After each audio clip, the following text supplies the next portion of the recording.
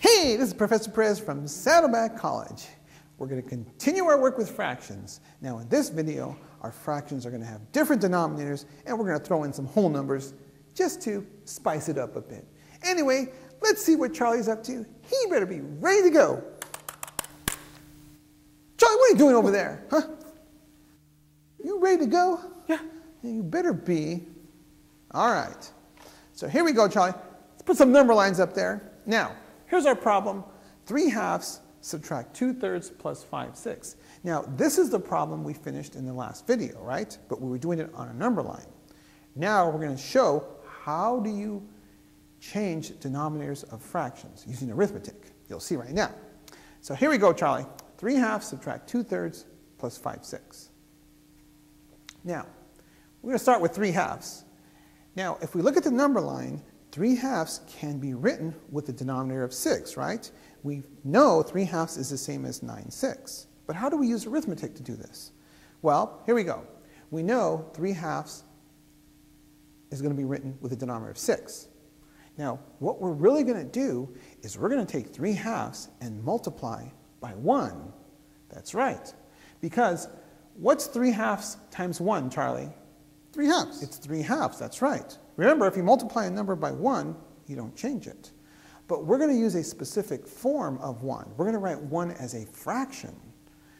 Now, here's where it gets tricky. In order to do this, I have to jump ahead and tell you how to multiply fractions. Now, pay attention to this, Charlie. The way you multiply fractions is you go straight across the top and straight across the bottom. You'll see what I mean in a second. Okay, now, we're going to multiply 3/2 times 1.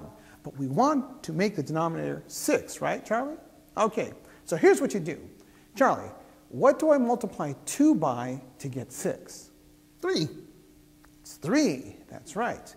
Now, if you have a fraction and you multiply the denominator by 3, you must also multiply the numerator by 3. It has to be the same number. Because, think about that. Look at those brackets. What's 3 over 3, Charlie? 1. It's 1. Remember, 3 divided by 3 is 1. So realistically, you're taking 3/2 and multiplying by 1. You're not changing the fraction. But 1 is written as 3 over 3. And remember, how do you multiply fractions, Charlie? Straight across the top and straight across the bottom. That's right. So look, what's 3 times 3? 9. 9. And on the bottom, what's 2 times 3, Charlie? 6. There's your 9/6. So 3/2 has now been changed to the fraction 9/6. And we saw that on the number line, right?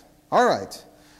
Now, we're going to subtract 2/3. Now, once again, we have to change the 2/3 and make the denominator 6, right? So here we go. Now, 2/3 on the number line, we see that it is 4/6. Now, how do we do this? Again, we're going to take 2/3, write it with the denominator of 6, by multiplying it by a 1. But the question is, what form of the 1 do we want to write? I mean, how do we write 1 as a fraction so that we can multiply 2/3 by it to get the denominator of 6? The way it goes here is you look at the denominator, 3. 3 times what is 6, Charlie? 2. It's a 2.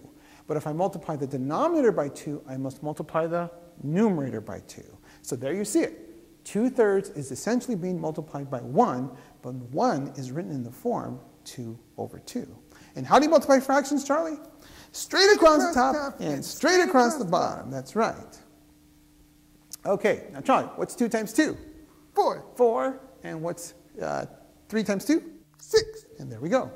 2/3 is written as a fraction 4/6, right? Now, we have the 5/6. We don't need to do anything to that, right? Because 5/6 has a denominator of 6, and there you go. All right. Now, notice all of our denominators are 6, and therefore, we can just basically do arithmetic. So here we go. 9/6, take away 4/6 is 5/6, that's right. And add 5/6, it's what, Charlie?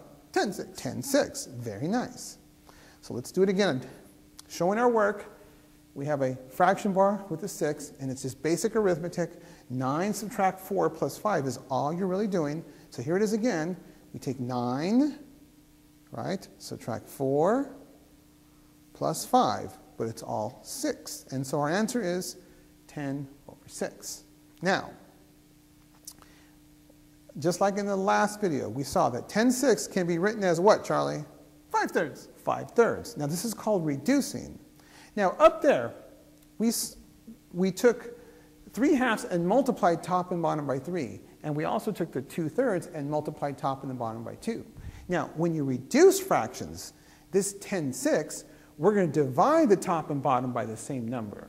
And so you have to think, what number divides evenly into a 10 and a 6, Charlie? 2. It's a 2, that's right. And what's 10 divided by 2? 5. That's right. And 6 divided by 2? 3. Is 3, so our answer is 5/3, and that's reducing a fraction. We'll talk more about reducing fractions in a future video. But that's our answer there. Okay, that was fun. Let's do another one. Now here, we have 4/3 subtract 1/2 plus 2. Now don't get scared. Just use the force. Anyway, here we go, Charlie. Now, 4/3, again, what is our lowest common denominator? Well, it's 6. Again, we'll talk about finding lowest common denominators in the next video, more in detail. Anyway, Charlie, here we go. We have 4/3 here, Charlie. Now, 4/3 can be changed to what? 8/6. 8/6, that's right. Now, how do we write 4/3?